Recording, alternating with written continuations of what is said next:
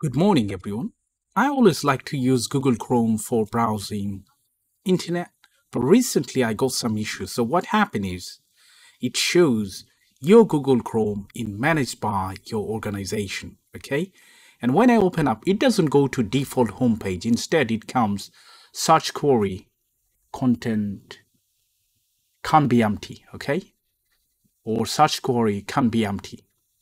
And when I type something without typing the correct web address, if I do the correct web address, it comes up, for example, as you can see, the Amazon open up. But let's say I want to just type something randomly, like Google, no google.com. At that point, what happens is it shows my browser. This is the nasty plugged in or extension that I'm not able to remove. But anyway, in this video, I'm going to show you how simply that we can change it. Now, as you can see, there are three dots on the right hand side on the top, right? If you go to the settings, what would happen? Three dot, click here. Let's go to settings or extension. From here, as you can see, there are a couple of them. One of them from Google, and I can remove it. As you can see, it says enable details remove. But the next one, which is on the right hand side, it says personal safeguard your browser managed by your organization, which is absolutely incorrect. And this is the main problem, okay? So what you need to do, once you remove that one, that would resolve any issue with my browser. As you can see here, there is no option to remove it, okay? And even if you go to settings, and then if you go to reset settings, it doesn't even help. As you can see, there is no option. So now, if you say why it happened, okay, I would say maybe you install any sort of third-party software which had some sort of hooks or some sort of viruses, all right?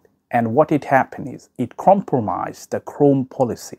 When Chrome browser policy has compromised, you can see the extension, but you don't be able to delete it. Even sometimes it's going to say on the top of the browser, when you go to the settings, it says your browser managed by your organization. So how are we going to remove it? We're going to run Chrome policy remover, okay? So what it happened is the Windows batch file. When you run it, it removes any sort of command or writing top of the default Google policy, okay? So let's do that. And once it's done, it's going to give you back to your old Google Chrome, how you set it up. For example, the bookmarks, password, everything would be there. It's not going to affect anything. We need to download Chrome Policy Remover.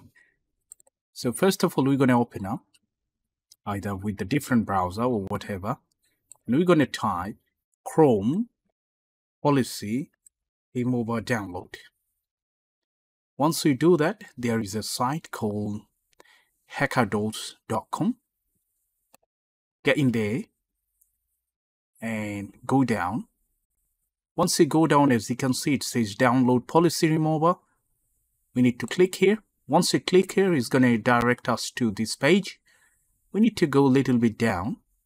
And again, we need to click right here. And then we're going to download it for the Windows, which is that link. Click here. Straight away, it's going to download. As you can see, I downloaded it multiple times. Delete _Chrome _policies. And this is a Windows batch file. That's all fine now. We're going to run this as an administrator and everything should be fine. So let's try it. So let's right click on it and run as administrator. And the batch file going to run. It might take less than a minute. Once it says press any key to continue, we're going to press any key. And then if you go back to the browser, we're going to find out exactly how we left the browser without any virus effect or any bad extensions. Okay, we're going to find all the shortcuts they created on the browser. Everything is as it is. All right, guys. So if you have any sort of bad effect from any extension, and doesn't let you to uninstall it, this is the best way that you can try. Let me know how did you find yourself. And if you do like, please share this video, and I hope I'll see you in the next one. Thanks for watching. Bye for now.